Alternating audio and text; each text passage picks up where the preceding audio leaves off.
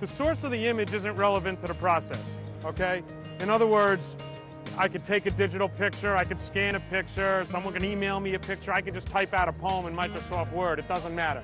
As long as I can print the picture on a regular inkjet printer, okay, and print onto this special paper, okay, I could put it onto a piece of crystal and make a crystal keepsake.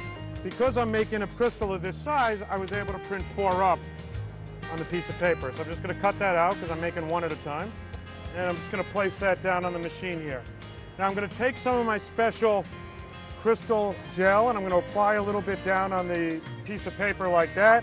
Then I'm going to take the crystal, lower it down, and I'm just going to go in circles just to get that to spread evenly. Now this is a UV light box, but we have a regular light in here as well. This light allows me to make sure that it's registered properly and make sure that that gel is spread out evenly. The timer's set for 80 seconds. I'm going to close the machine and now the process starts.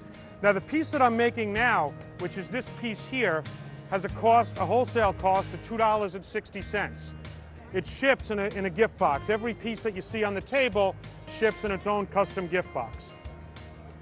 Each sheet of paper cost $1. As I mentioned earlier, I printed 4 up for this piece of crystal. So I have a quarter into the crystal, I have about 30 cents worth of this, and I have a few cents in regular inkjet ink. It makes the total cost of this piece $3.25. These will retail between $10 and $25 depending on the market that you're in. Just to give you an example of that, a wedding photographer is going to sell a piece like this for, let's say, $125. In a mall, this would sell for about $60. So there's a very wide range as to the retail selling prices, but the margins are very, very high, okay? Now, we introduced this product about a year ago into a variety of different industries: photography, awards, souvenirs, gift, and it's really done well across the gamut.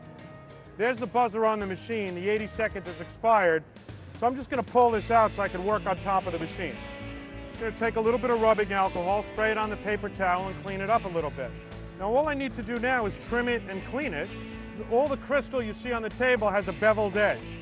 So I'm going to take my straight razor here and just use the bevel as a guide. And if you use a nice sharp blade, it just kind of flows along the edge of the piece of crystal. Now this looks pretty good as it is, but the cool part about this process is we have a protective film on the back at this point.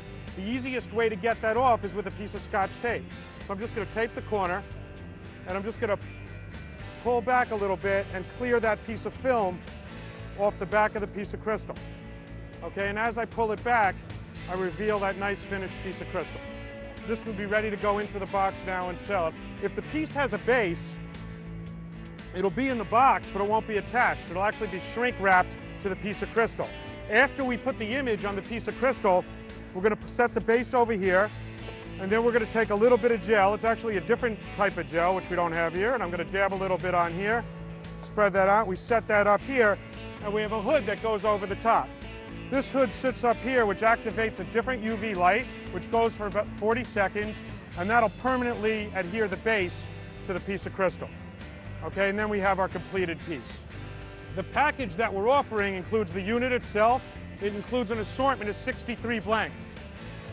It includes 36 pieces of the large crystals, a dozen ornaments, 15 charms, and all the other supplies that you need to fulfill the process.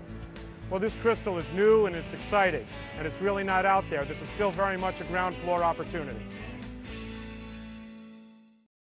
My name is Joe Rooney. I'm from Dobbs Ferry, New York. I have a company called Rooney Tunes Entertainment. I've been in business for over 24 years. We do DJ, we do photography, a lot of add-on features that we do as far as working with QLT Cassie, doing keychains, magnets, tote bags, t-shirts, and the new crystal imaging. Basically, since I started doing all the aftermarket items, I've been dealing with them. I met Ken, the owner, a number of years back. He was a gentleman, and everybody that I deal with down at QLT Cassie is always very helpful, even at last-minute items, anything I need. The prices are very reasonable, and I don't really mark up my items a lot, but enough to cover my expenses and my labor and whatever I lay out. So the prices that they charge are very reasonable across the board. The most popular item we do is the photo booth.